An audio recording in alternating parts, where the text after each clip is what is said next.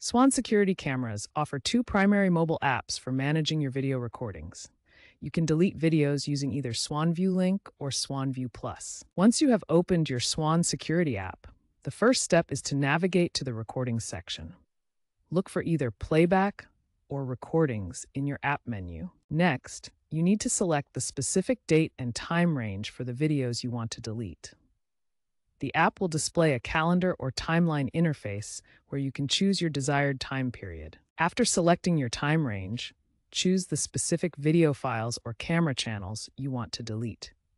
You can select individual recordings or multiple files at once for batch deletion. Once you have selected your videos, look for the delete or trash icon. Tap this icon to initiate the deletion process. The app will prompt you to confirm your decision before permanently removing the files. Important note: when you delete videos through the mobile app, you are typically removing files from cloud storage. Your local DVR storage may still contain these recordings and require separate deletion.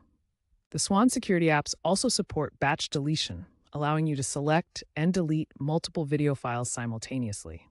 This feature saves time when managing large amounts of recorded footage.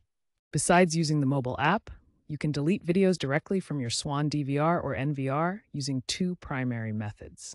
This gives you more control and access to advanced deletion options. There are two main approaches: using the DVR interface directly with a mouse or remote control, or accessing the system through a web browser using the device's IP address. Method 1 involves accessing your DVR's main menu directly. You'll see an interface like this with various operation options, including search and playback functions. The DVR interface method follows 5 key steps. First, access the main menu using your mouse or remote control. Then navigate to the search or playback menu where you can browse your recordings. Next, select your desired date range and camera channels to filter the recordings. Highlight the specific recordings you want to delete, then right-click to access the context menu. Finally, select the Delete option and confirm the action with your administrator password. This ensures only authorized users can remove recordings. Method 2 uses web browser access. You'll connect to your DVR's IP address and see a login screen like this, where you'll enter your administrator credentials. The web browser method also follows 5 steps. Start by opening your web browser and entering your DVR's IP address. Then log in using your administrator username and password. Once logged in, navigate to the recording management section of the web interface. Here you can browse and select the specific video files you want to delete. Finally, execute the deletion command through the web interface. This method provides a user-friendly way to manage recordings remotely.